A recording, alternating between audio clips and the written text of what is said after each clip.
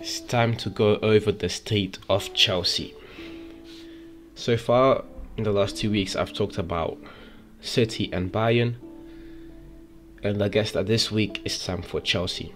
Chelsea were a team that, coming to this season, I had a lot of expectation for. They had just won the Champions League and they made a few major improvements. One of their major improvements was signing Romelu Lukaku, the second top scorer of Serie A the season prior. So I guess you can begin to see why those expectations were so high. I didn't pick them to win the Premier League because I just knew that City were not going to slow down the season even without a striker. But I did pick them to finish. I did pick them as my second favorite team to win the Champions League, and I even stated that in the best case scenario they could finish. They could not. In the best case scenario, if everything went well, they could end up winning the Premier League. Well, things haven't gone that way so far, and it doesn't look like they're going to win the Premier League, and it's only January. Welcome back to the JVM Football channel, where you can find game analysis, football history, individual performances, top 10s, etc. If you are interested and would like more football content like this, please subscribe to the channel. So let's go over my predictions. I picked them to win the Premier League in the best case scenario, and I picked them as my second favorite to win the Champions League. And in the worst case scenario in the Premier League, I said that they would be finishing fourth. If they don't watch out, that may happen this season, because I really don't know how but Chelsea got themselves into a top 4 race. If they win the game, if Tottenham win their games in hand, and if United begin to play proper football and win their 2 games in hand, then Chelsea are going to be in a very sticky situation. But let's talk about what has gone well for Chelsea first. Well, what has gone well mainly is how they have kept their defensive posture, and this really goes out to Tuchel mainly, because that was the main thing that was wrong with Chelsea. That was the main reason they got rid of Lampard last season. They were just conceding too many goals. So Tuchel came in, went into the back 3 and went on to the Champions League, and he didn't slow down or stop with the defensive duties, disciplines and standards that he had last season, and that has really helped Chelsea. They are currently 10 points behind City with a game in hand, and that is not good at all. But if we're going to talk about what has gone well, that's something that has gone very well for them. But I think I'm going to stop there. Yeah, I'm going to stop there. If you're talking about the Premier League and what has gone well for Chelsea, I think that's as far as you will go. Yes, you can talk about individual performances and what some individuals have done, in the likes of Thiago, Kovacic, Rudiger, etc. And I will get into it a later part in the video.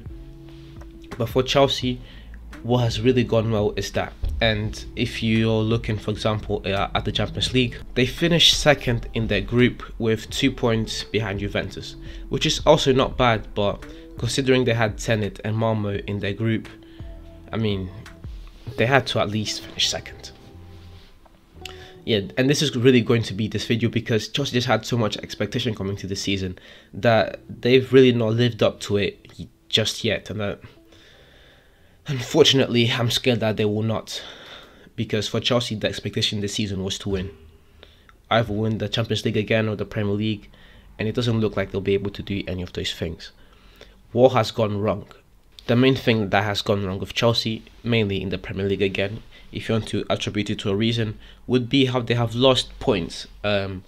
They've lost silly points, and that is coming back to bite them, and those points have accumulated into a 10-point difference, a 13-point difference if they don't watch out, and now they're fighting with United, West Ham, Arsenal and Tottenham for that 3rd and 4th spot, which is something you don't want to get into this early in the season. At this time in the season, if you're talking about the beginning of the season, I really thought that we would be still in a 4-man race between City, Liverpool, Chelsea and United, leaving the rest for dust. But that has not happened, and that is partially the beauty of the Premier League, how unpredictable it is. And if we're talking about what has gone wrong with Chelsea, I want to also point the finger at Lukaku. Lukaku came into this season as to be that goal threat. Chelsea have been missing this goal threat type of player because of how poorly Werner had been performing.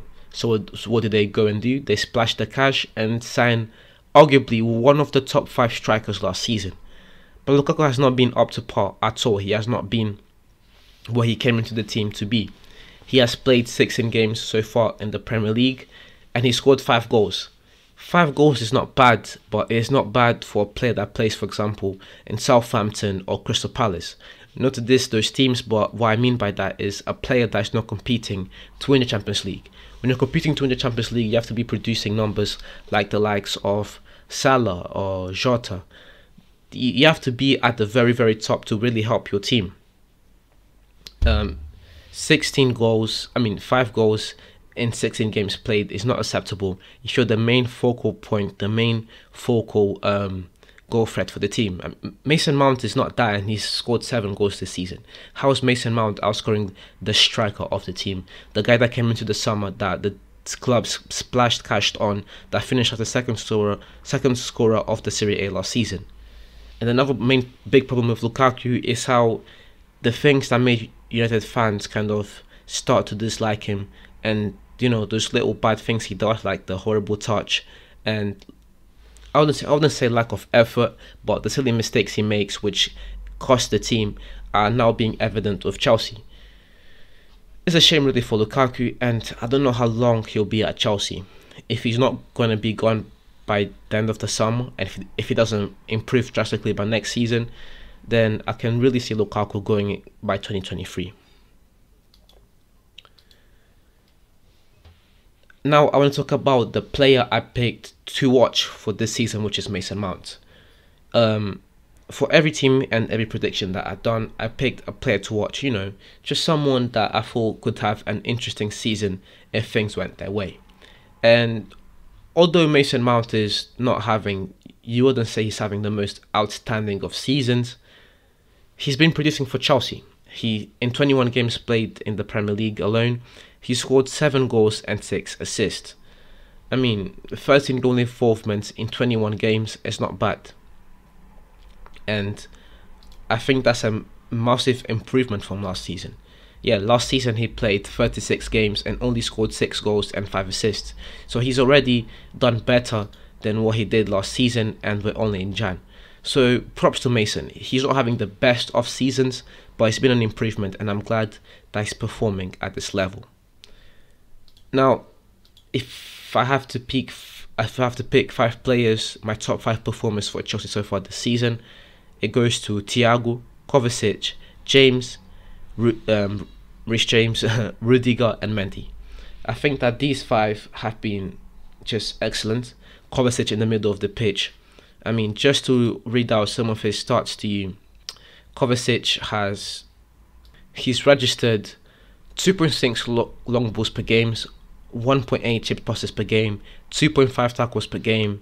A pass accuracy of 87%, a pass accuracy in the opposition's half of 83%, and on his half of 94%. 1.2 key passes. Kovacic has been impressive. With 5 assists, he's been impressive to say the least. So yeah, but anyways, this is the end of the video. Thank you very much for watching the video until the end. If you enjoyed the video, please leave a like and subscribe to the channel for more game analysis, football history, individual performances, top 10s, etc. This is the beginning of something special, and it would mean the world to me if you subscribed and help me to grow this channel.